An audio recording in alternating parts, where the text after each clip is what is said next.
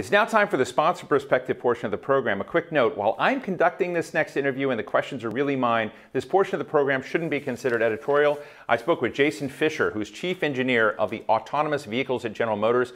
I'm really a geek on this stuff and I get a little geeky. I think it's fun to listen to. Take a listen. Jason, it's so great to be with you. I am a wannabe tech geek. I think if I were to have another life path, I would sort of want to be you, a chief technology officer. I don't have those skills. So what I do is I rent a lot of cars out there, and I go out and I find myself renting occasionally GM cars, in fact. And I have been experiencing many of the dimensions of autonomy that you have been engaged in creating. So I am a direct beneficiary of a lot of your work. So why don't you share with us a little bit of GM's own path to autonomy? Yeah, thanks. And we're happy to excite you as well as the rest of the industry. So we believe that GM's pursuing the most comprehensive path to autonomy, and we're really accelerating our efforts. When you look at what General Motors did in 2017, we introduced Super Cruise. Super Cruise is one of the world's first hands-free driving assistance technologies. And next year, we're going to be expanding that into Ultra Cruise. And Ultra Cruise is going to really allow the customer to experience about 95% of those driving scenarios will be hands-free driving. The combination of those two technologies, or those two systems, really allow GM to get to a price point that we feel will be beneficial and extend that into different vehicle segments. And then in parallel, when you look at what we're doing with cruise automation, the path to full autonomy, they're making significant progress every day. When you look at what happened last year, they're also making progress not only in the ride-hail business, but also in the delivery system business. So when we take this approach together, this comprehensive approach, we believe that we can achieve economies of scale. We can drive the price point down so it's affordable for everybody. And we can accumulate a level of expertise across these systems that will allow us not only to reach the commercial business, but also the retail business. Well, when I'm driving down the freeway, and this is the first time I experienced it, you kind of feel that resistance to going across a lane without turning on the signal, which is a very good kind of instructor for me, because I'm pretty bad at that sometimes. Or if you're driving and say, wow, this is pretty awesome, and I'm in my lane, and I take my hands off the wheel for a second because I'm feeling confident.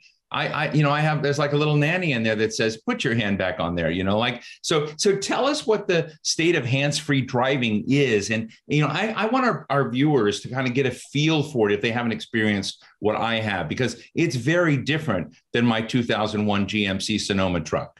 Yeah, when you look at the current state of hands-free driving, it really goes down to two different areas. Super Cruise really allows the customer to experience a hand-free driving experience, as you described, for about 200,000 miles across the United States and Canada. It's really helping GM redefine vehicle ownership and how the customer interacts with the vehicle.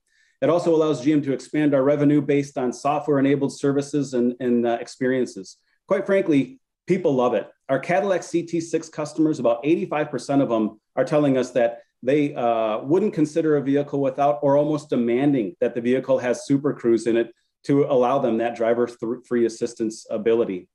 Cruise is also conducting, driverless rides in San Francisco to the public. It's happening today as we speak, and Cruise Automation is the only company that's allowed to do so in this city of San Francisco. Well, I wanted to ask you a little bit more about Cruise, because for me, honestly, it's a new brand, and I'm glad that we're working with you, and that you folks have supported these conversations today. It's a fascinating journey into kind of the next generation of transportation. But tell us more about the story of Cruise, which is a subsidiary of GM. What makes it unique? How is it going to stand out in a crowded marketplace of other EVs? Yeah, Cruise is making tremendous progress. They're only one permit away from being able to provide a driverless ride at a fee. So they're right up against the commercial launch. I think what separates Cruise from other companies is the deep integration that they have with General Motors. We are designing vehicles from the ground up, and you can see that when you look at the next generation, the Cruise Origin. That vehicle is a purposely built shared ride usage vehicle. It is all electric. It can be used for ride hail, and it can be used for deliveries. And we expect that Cruise is going to be the first company really to enable a large-scale commercial autonomous experience for both ride share and for delivery services. So take us a step further. Take us a few years down the road where we've got many more of these vehicles and systems on the road and cruises out there. What are going to be the benefits of this autonomy, this autonomous world to your consumers? And I guess the one little twist I want to put in it is it just in the commercial retail car area and the ride share? Is it also going to be in trucks? Are we going to see it in other systems out there? How autonomous is our world going to become? Yeah, I mean, the vision is that we're going to expand our technologies to a wide variety of vehicle segments, including trucks, including personally autonomous owned vehicles as well.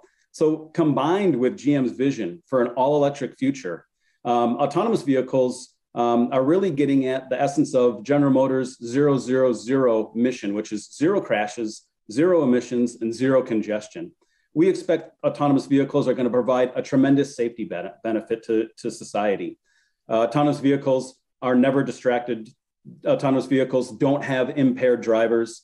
And when you look at human-driven vehicles, they are fairly inefficient at sitting, in the garage or in a parking space for about 95% of the day. So some of the benefits that we get are allowing a customer base to use a vehicle 95% of the day, not just 5% of the day. And that unlocks a significant revenue stream for our customers, in addition to an environmental impact. For every one vehicle, there's about 3 parking spaces. And as we reduce that congestion and we keep vehicles out on the road instead of sitting in parking spots, we can have a tremendous environmental impact and give green space back to communities where they desperately need it.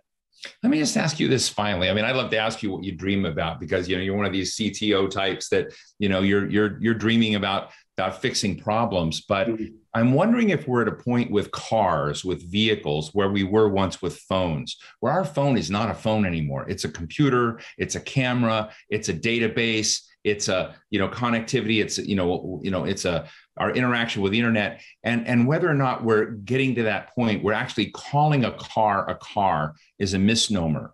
I'd just love to get your take on that. Yeah, my take on that is we're selling an experience. When you look at what General Motors is doing, we're selling experiences to people, and we're really giving people something that I value very much in my life, and that's time. When you look at the future of autonomy, what can I give back to society? What can I give back to community? I can give people their time back, right? They will have the ability to do things that they normally wouldn't be able to do if they had to continually put their hands on the wheel and pay attention to driving. You give people that ability to use their time more wisely in the day where they otherwise would have been driving a vehicle. So it's experience, and it's giving the gift of time back. Well, I love this conversation. I was going to sort of, actually wiggle my way into kind of getting a ride with you somewhere, but I just realized you may not have the hands on the wheel. And I got to figure out if I'm going to, how that's going to go. But I think it'll be a lot of fun. But I want to thank Jason Fisher, Chief Engineer, Autonomous Vehicles at GM, and responsible as well for Cruise. Thank you so much for joining us today. Thanks a lot for having me, and thanks a lot for allowing us to share our journey to autonomy.